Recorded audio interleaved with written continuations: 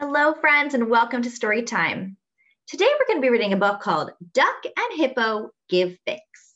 This book is written by Jonathan London and illustrated by Andrew Joyner.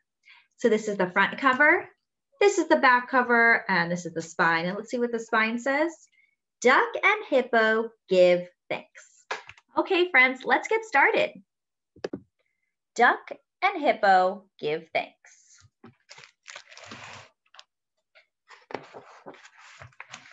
Duck and Hippo Give Thanks. This is the title page. It was almost Thanksgiving, and the leaves were still tumbling.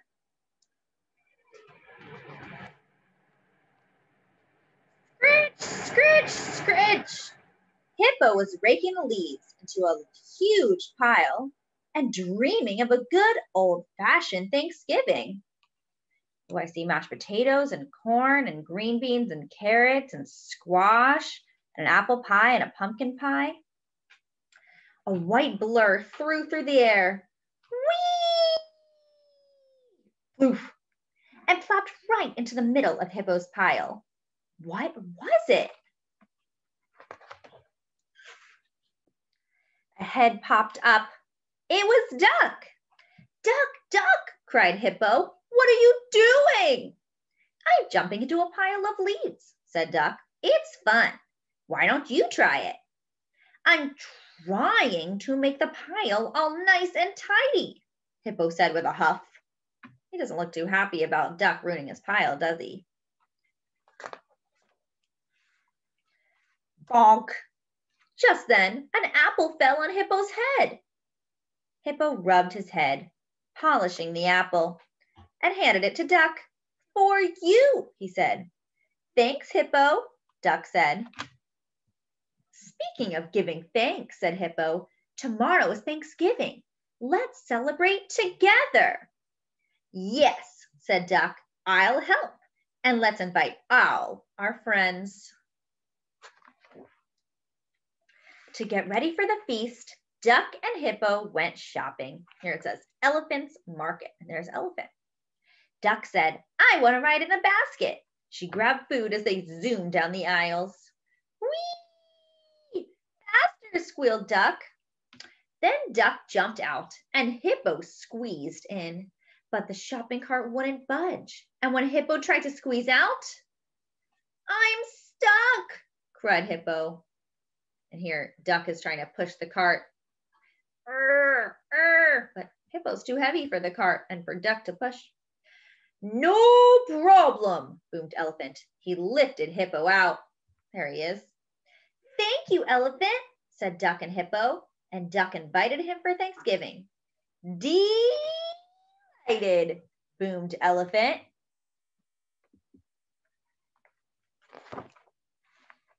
Hippo wanted some crusty bread for their good old-fashioned Thanksgiving, so Duck and Hippo got in line at the bakery.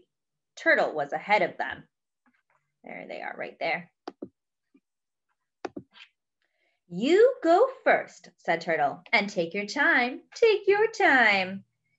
Thank you, Turtle, cried Duck and Hippo, and Duck invited him for Thanksgiving. Terrific, said Turtle. By now, Duck and Hippo were so hungry.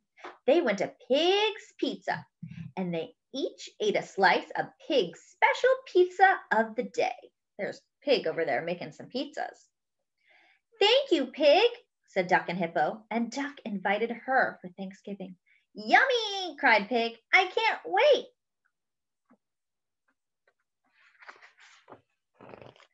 Back at Hippo's house, Hippo said, oh, there's so much to do for a good old-fashioned Thanksgiving.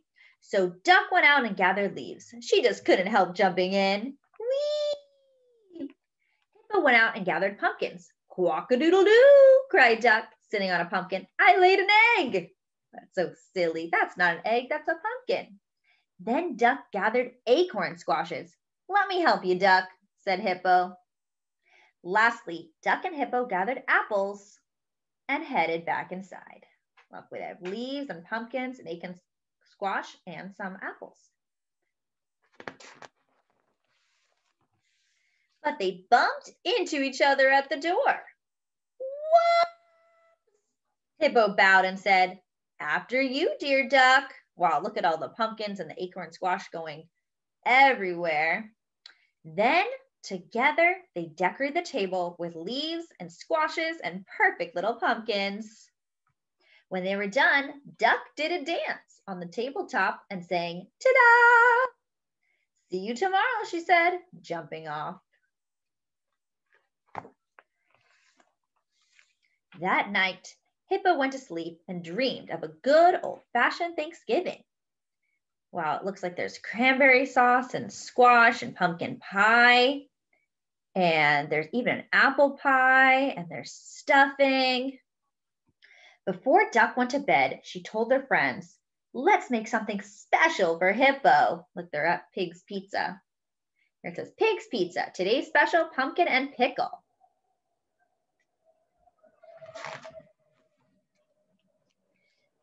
I wonder what the surprise is going to be.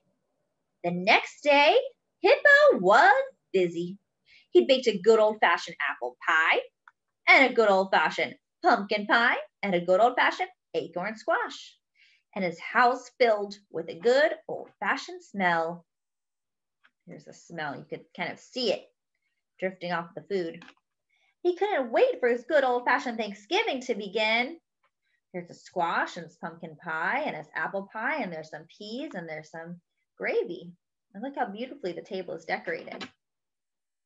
And here he has all his friends. He has turtle, he has elephant, pig, and duck, and a picture of Hippo with Duck. But it was getting late. Hippo looked out the window. The full harvest moon was rising over the trees. Night had come, but where, oh, where were Hippo's friends? "Here we are," cried Duck, and they piled into Hippo's house. "Sorry we're late, but we were all finishing up a special surprise for you." "I wonder what it could be," thought Hippo. Hippo's friends each had something to offer. Turtle brought Chinese egg rolls. Elephant brought sea cucumber sushi. Pig brought pizza napolitana. And Duck brought peanut butter and jelly tacos.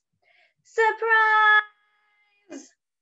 Wow, look at all the cool food that they brought. But does Hippo look happy? Not really, does he? This is not a good old-fashioned Thanksgiving feast, thought Hippo. But then he looked at the smiling faces of all his dear friends. They look pretty happy, don't they? He spread his arms wide and said, "Welcome, and thank you for being who you are." "Hooray!" everyone shouted. Look at all that delicious food that they brought. Then they all gathered around the table and held hands. Duck and Hippo gave thanks for their friends for being together and for sharing nature's bounty. "Let's eat!" cried Pig.